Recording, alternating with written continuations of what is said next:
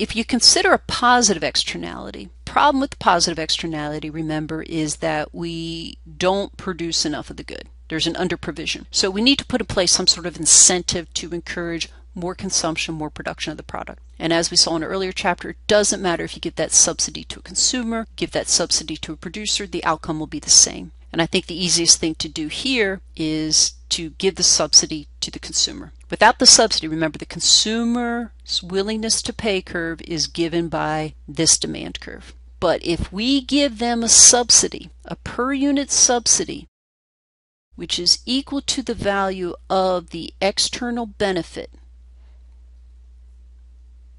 and in particular, if we're talking about a per unit subsidy equal to the external benefit for per unit, what this will do is shift the demand curve up by the value of the subsidy. Like we said, if we're setting that subsidy equal to the per unit external benefit, now the consumers will, when deciding whether to buy more of this product or not, more flu vaccinations for instance, the consumer will be willing to pay the producer more for each and every flu shot that they receive. As a result, we'll reach the new market equilibrium, which will get us to Q star units.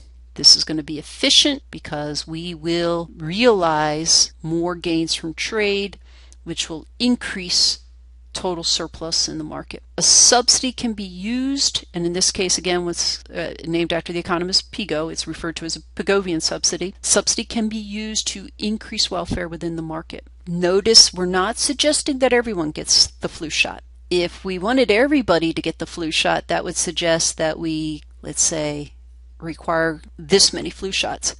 But as you can see, that's not optimal because the true social cost of that last flu shot would exceed the true benefit. Excuse me, this would be the true benefit right here. The true benefit to society of the last flu shot received. This is a waste of resources. Okay, so you don't want everybody to get it. There is an optimal amount of flu shots to be given.